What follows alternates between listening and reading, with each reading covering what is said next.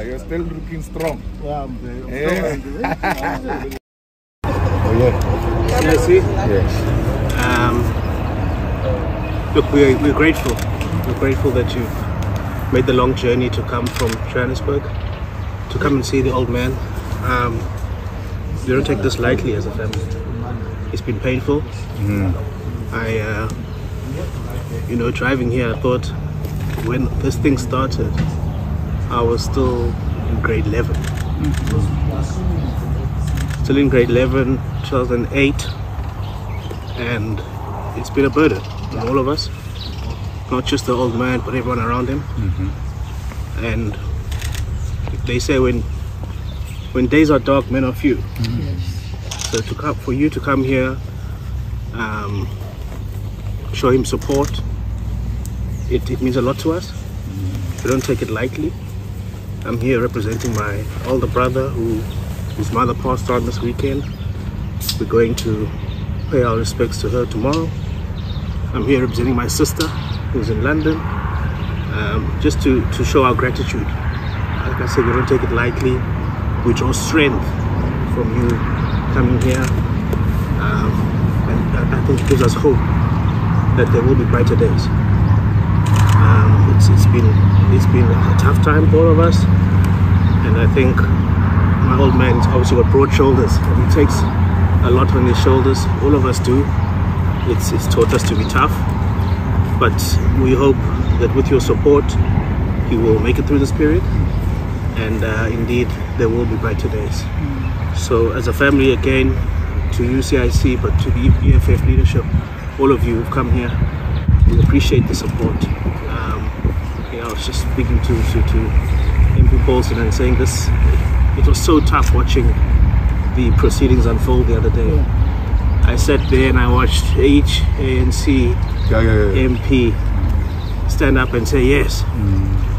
And every yes felt like a dagger to the heart. But we're here, we're standing on our feet, and we will make it through this tough period. And you being here means so much to us. This is just a small token of our appreciation. Let me tell you what it is. So, if you'll allow me, the first one is it's a cap, branded Samela Game Farm. So we hope as you go and you launch your manifesto,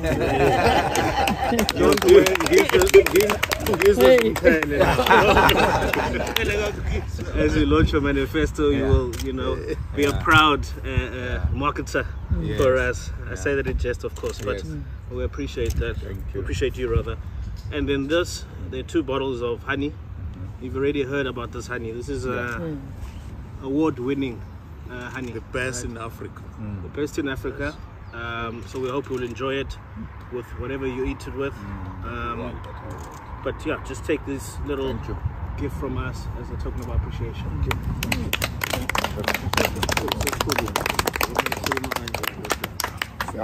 Thank you.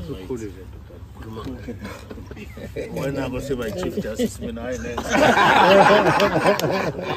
Yo, you speak so well, sir. TG. So much, Thank you. CIC and the entire leadership. I'm talking about the national as well as the provincial leadership. Your support means so much to me. It means a lot to me. It means a lot to my family. It has been a long way, and there we go. There we are today. But of course, the way I look at it, this is just the beginning. This is not the end of the road. This is just the beginning. I'm turning 65 next birthday, which is in May. I can still work for another 15 years without anything requiring thinking up there. I can guarantee it. So there are many other things that one can do. We can always help here and there. But your support means so much more to me. I can just say one thing to the provincial leadership. You know where to find meat. Next time if you want meat, you'll find it here. This is where you will find your meat. Spain. Yes, well, it's the entire ox which was slaughtered. It was not just the liver. Absolutely. All right. But on a serious note, thank you so much. We say in Africa, in African language, "Umuntu, umuntu mabani." You are a human being because of people around you. No matter how clever you are, no matter how important you think you are, but without fellow human beings, you are absolutely. So today, you have reinforced that saying. I feel that I'm not alone. I don't feel that I'm out here in the cold. There are fellow African men and women beside me, totally surrounding me, and the fight is going to continue.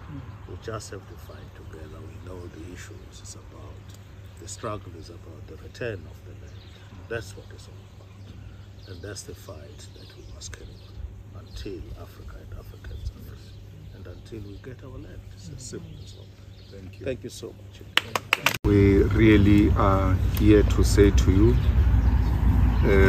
we can see the onslaught against you as an onslaught against black African professionals, because there is nothing really concretely which someone can put on the table and say this is a cardinal sin which a judge must never commit, and it's an impeachable sin. So we see this as a way of retaliating by those who did not like your transformative agenda here in the Western Cape. It is very unfortunate that those who put you in the deep end and gave you a mandate that you must go and turn things around, and when we have done such a good work and the enemies of change now turn against you, the progressive behave like they don't see. So we are here to say you're not alone, and this is not the end of the road, and we strongly believe that you still have got a bigger role to play, whether you are a judge or not. It is not those ropes that you carry around you which make up your brain. They might take away the ropes, they might take away the pensions, they might take away the title. They will never take a brain of an African old man away from him. You are gifted in all respect. One of the most intelligent African brother, a person who has shaped the law and the judiciary of South Africa. And that history, no one can do away with it. No amount of vote can outvote that. So we're here to say to you, JP, you must never doubt that you have done good for this country. And we are here to celebrate you and to encourage you. We are fully behind you in your constitutional court application. The TG with your attorneys, they will engage so that we see how best can we reinforce this process to avoid what we saw at the SCA due to withdrawal of finances and us not being able to proceed in a manner we wanted to proceed. We don't have anything, but we are available to ensure that where injustice is meted against one of our own, we stand against that injustice, and will never rest until justice prevails. The same goes to Judge Motata, who got impeached for crashing his personal car, being off duty, and they say a judge should not have been drunk and all that. But the real problem is that the judge who was drunk is an African man who went to crash a white man's wall. Had he crashed a wall in Umlazi, it would not have been an issue. But how dare does a black African man crash a wall? So when a person is drunk off duty and crashes his own car, it's a matter between that person and his own insurance. We have nothing to do with that. But today, we are told that we are somehow part of the penal beaters who must give an opinion on crashed cars. as parliamentarians. It's unfortunate, and it is at that day for our country. But knowing you and knowing the kind of work you've done in this province, this is just the beginning, and we'll meet after elections to chart the way forward. So we're just saying, please don't be discouraged, don't be demoralized. We're here and we're going to support you. Thank you, TG, for organizing all of this, and all the leadership of the province and the national leadership and members of parliament. Thank you for coming with us. Kind of excuse and say you're busy with this or that, so you can't be associated with this. But you saw it befitting to come through your presence to say to your own, you are not alone. Some of us have gone through this type of things before, and you look on the side, there's no one, and you check the cell phone, you even think there is no network or it's broken, no one is calling, no one is saying anything, and we did not want the JP to feel like that.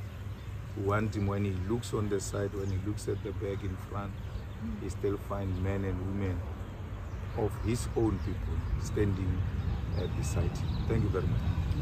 Thank you.